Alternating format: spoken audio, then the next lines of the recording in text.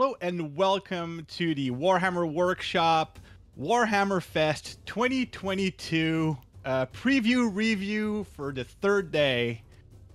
This is the second most important day for me. Yep. So I was very excited, and I was both disappointed and absolutely not disappointed. I had expectations. I was super confident in my predictions, and they did not happen in the way I planned. I'm joined by Amy. Amy, yeah. Review. Yeah, you were wrong, and yet almost right. Very strange. I hit a bullseye on the neighbor's target. Yeah. I did manage to not realize that they did not have the Underworlds logo on the preview. My head said box games, and I was like, ah, ha, ha, ha. And then they were like, well, we're all done here. And I was like, ah.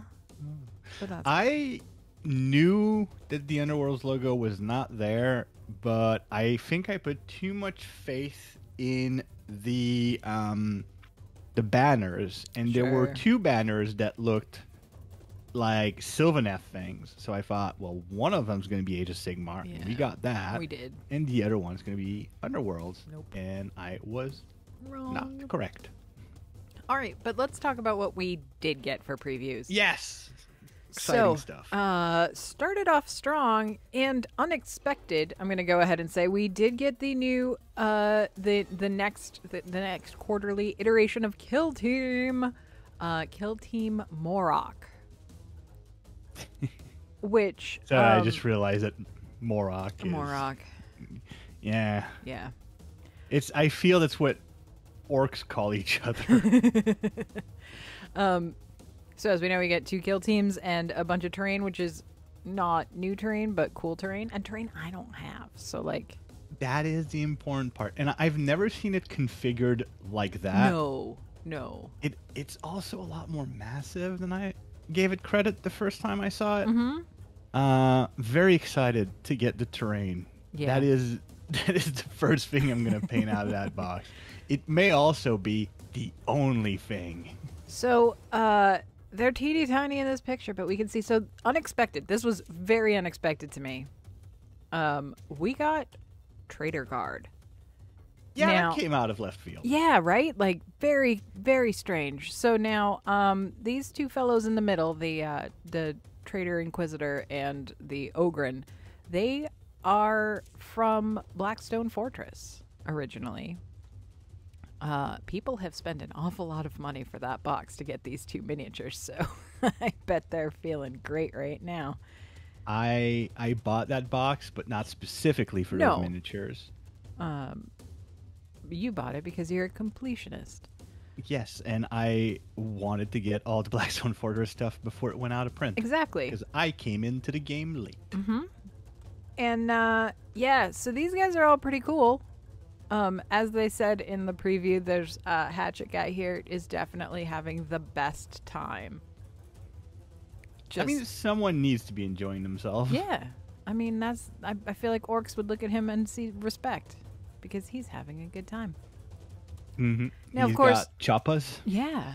Now, of course, we need someone for them to fight.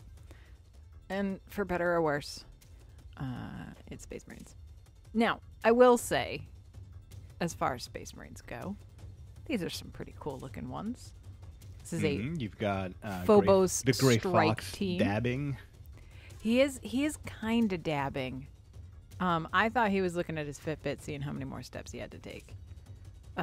There's a Servo Skull, which is always A+ to me. We've got Smoke Grenade. We have a guy holding a knife. Smoke Grenade dude came to grenade things. He did. He's got like... Most of them have a strap of grenade. He's got 2. He is here for it. And then, the guy that brought a knife to a gunfight.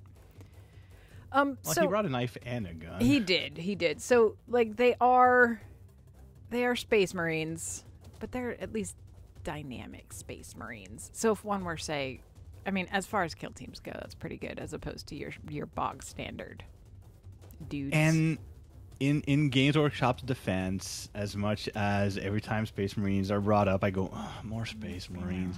This is the first time that we're getting a Kill Team specific Space Marine kit. Yes. So,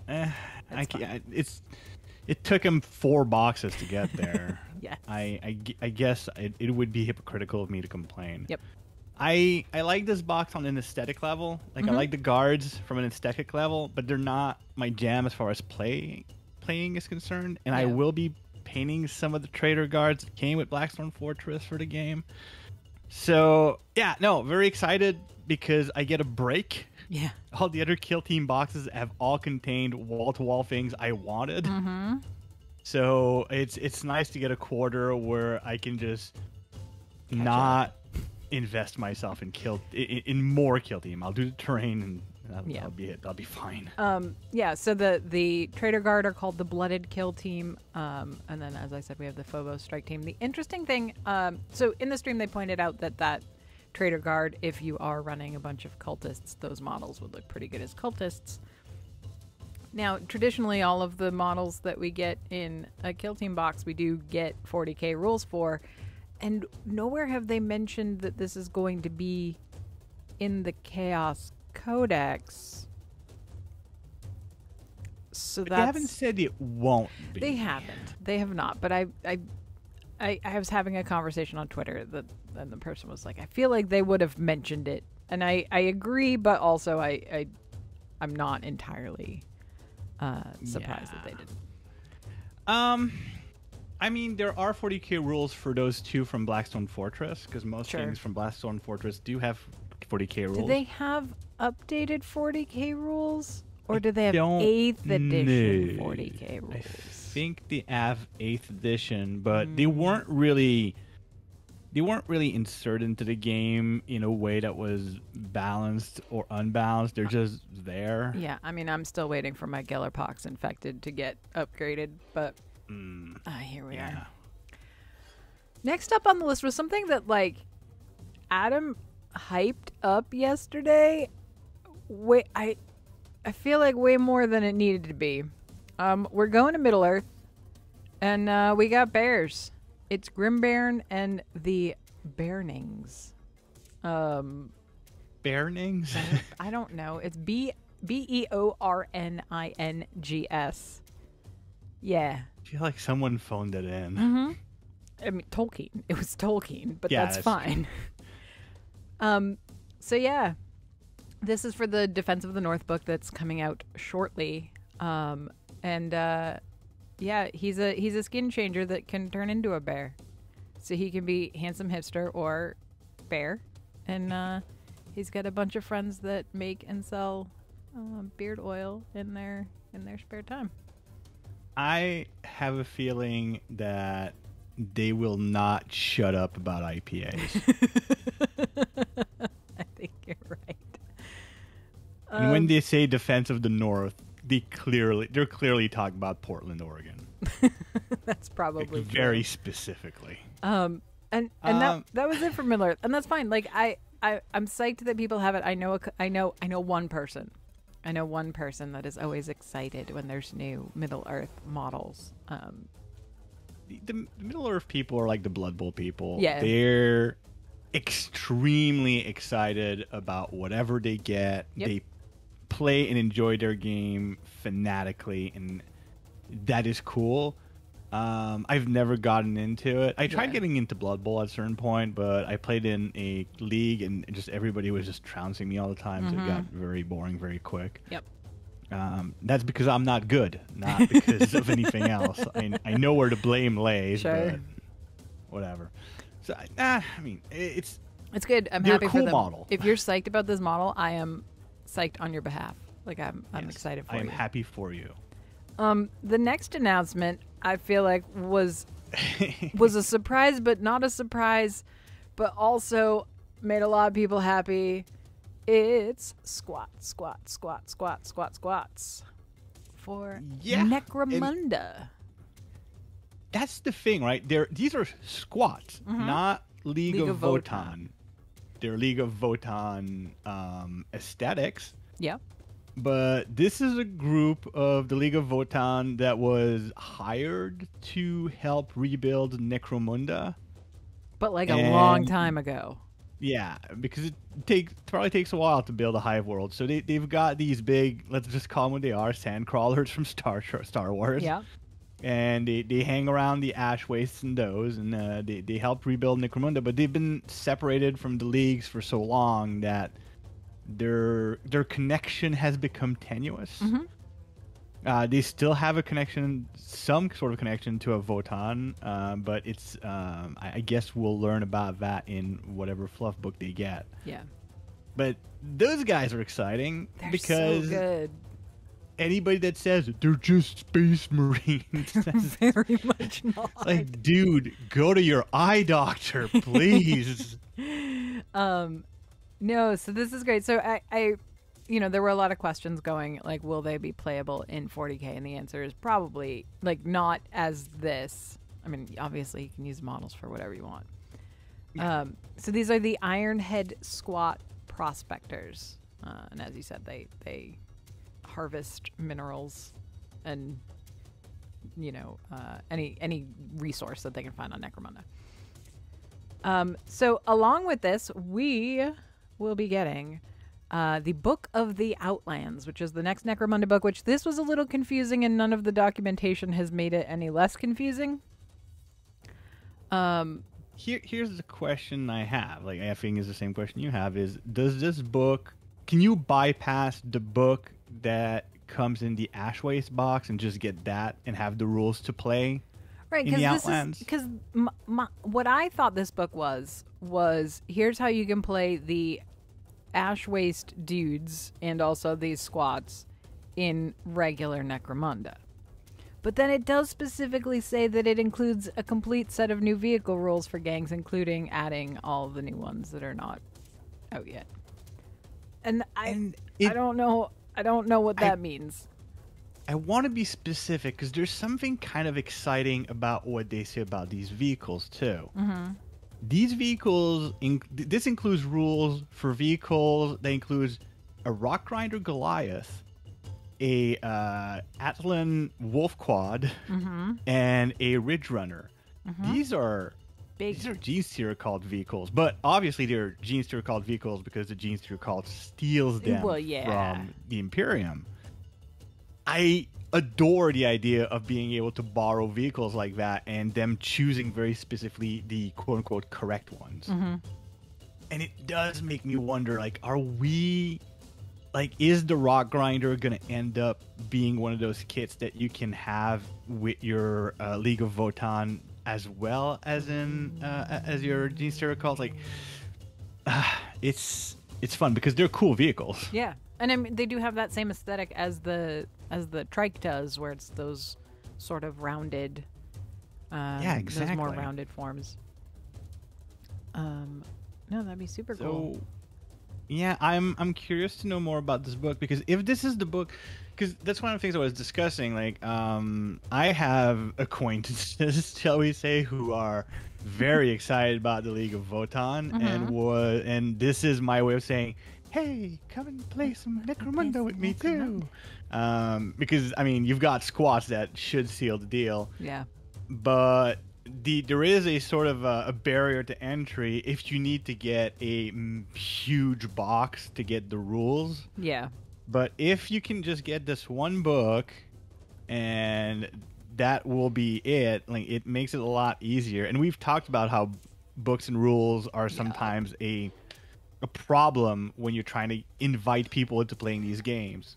Yes. Like, it's a lot easier to say, hey, spend $50 on models and $70 on one book and we're good to go, than, all right, I know you had your heart set on college for your kids, but hear me out. So the final announcement that we had today was about WarCry. And so WarCry has always been set in the 8 points, and it's always like it at its core was about Chaos Warbands fighting for Archaon's favor, basically. And then, they sort of tacked on the other races from the Mortal Realms. But now we're moving out of the 8 points. And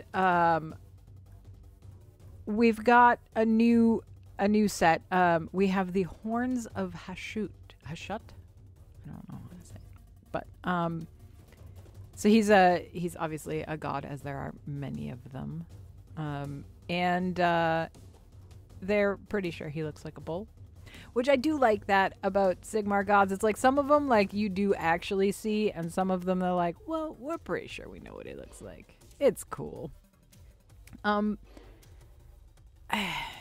have you met him? No? Then nah, you can't tell me what he looks like or not. So we're headed to jungle territory, which that's fun in a terrain sense.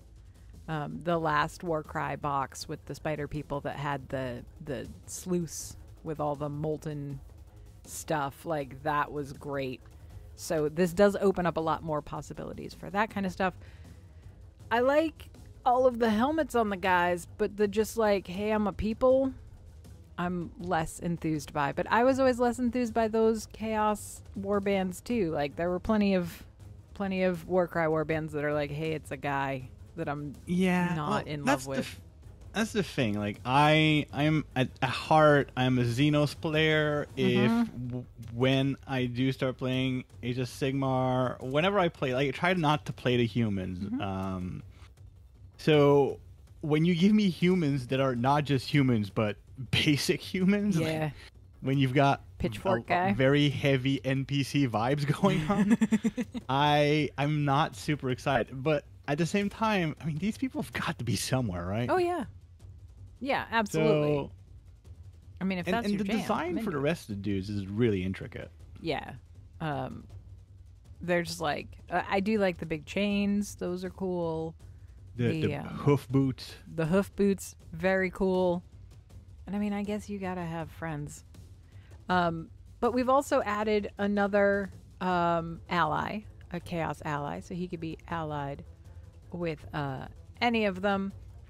And this is the Centaurion Marshal. And he is everything those other dudes aren't. Yeah. He's got 4 arms, 4 legs, and a bad attitude. And a tyrannid tail. A tyrannid tail, somehow. Yeah. Love this guy. I like how beefy he is, right? Like, he's almost like one of the Nurgle guys in build. You know what I mean? Yeah. He's just like huge. Yeah, because usually your centaurs will have a slight hourglass waist to them. Yeah, no, not this guy. This guy does not. No. He makes no apologies. But at the same time, makes him look so much sturdier. Oh, yeah, absolutely. And like they were saying, he's got very... I mean, because WarCry is very gladiatorial, and he's got all the trappings, right? Like, he's got the net, which is classic sort of face gladiator. Plate. Yeah, the faceplate, assortment of weapons. So that's like big changes coming to WarCry. They were asked if like the rules are changing, and the answer was, "No, we're not going to tell you yes, but yes." So that'll be interesting to see. WarCry is a phenomenally built game, so I'm excited to see what they do. I have a half-painted warband for WarCry. It's a fun game. I have the same problem with WarCry that I'm having with Necromunda, in the sense that if I want to be able to play it properly, I need the scenery too. Yeah.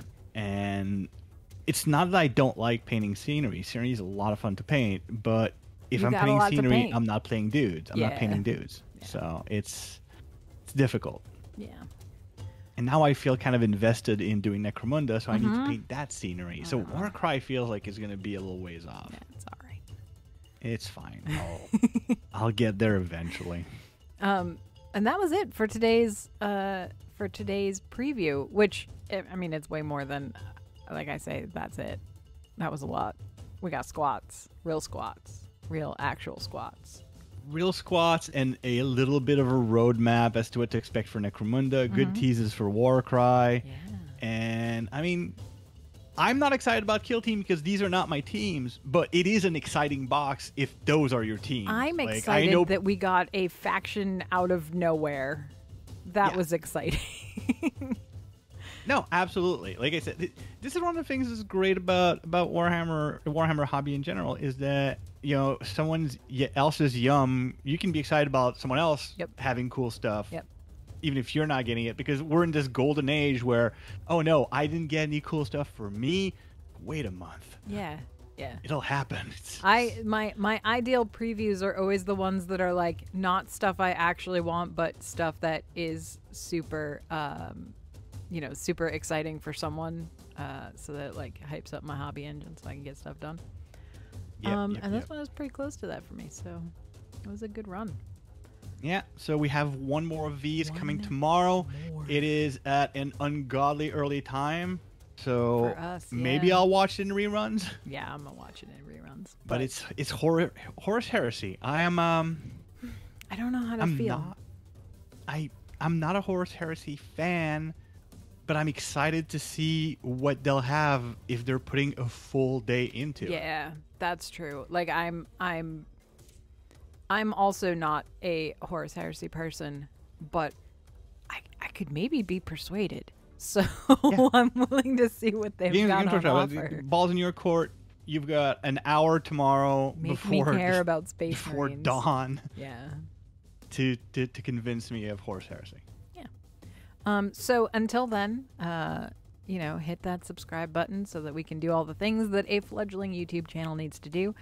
You can follow us on Twitter at Warham Workshop. And until then, we'll see you tomorrow.